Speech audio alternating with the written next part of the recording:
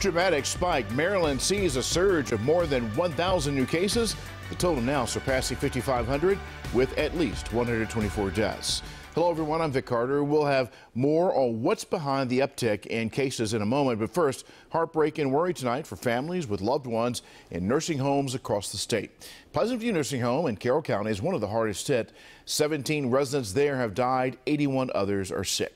WJZ is live. Kelsey Kushner speaks with two families, one dealing with a loss, the other preparing for the worst. Kelsey. Well, Vic, it's just heartbreaking to hear families say they're either being forced to say goodbye to their loved ones or make decisions that 2 weeks ago, these decisions didn't even cross their mind. And we did speak with one man tonight. He says after spending every single day with his wife, he was forced to say goodbye to her through a glass window. They say a picture is worth 1,000 words, but for Gilbert Goff, this picture of his wife, Betty, just the way she acted, leaves him speechless. Oh, I'm sorry. Gilbert says he met Betty when he was just 17 years old and got married 1 year later. But as time went on, they grew older. Betty, now 82 years old, was diagnosed with dementia and was placed in Pleasant View Nursing Home in Mount Airy.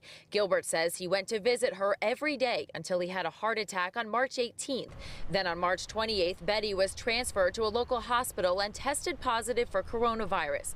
5 days later, he was forced to say goodbye to his wife of 64 years through a glass window. Yeah, she was always good to me. I loved her. Pleasant View remains the state's hardest hit nursing home with 17 COVID-19 related deaths and more than 100 staff members and residents testing positive. Rick Manthai says his 70-year-old father, Paul, is one of those residents. He says his dad tested positive on March 28th and is now in the intensive care unit at a local hospital. Nurses told Rick his dad is nonverbal and barely responding to any activity around him. We're just taking somebody else's word on how he currently is, which is the scariest part. He says as the power of attorney, he's now forced to make a decision about his dad that just a few weeks ago was never on his mind. And the hardest part is being miles away in Pennsylvania. Our youngest son, who just absolutely adores him, can't say goodbye. That's the heartbreaking part. I mean, you know, he's at this point, he's probably going to die alone. Now, Rick says that his aunt also tested positive. She is still here at Pleasant View Nursing Home. And we did reach out to Carroll County Health Department. They say that they are still providing resources to the staff members here. Reporting live tonight, Kelsey Kushner for WJZ.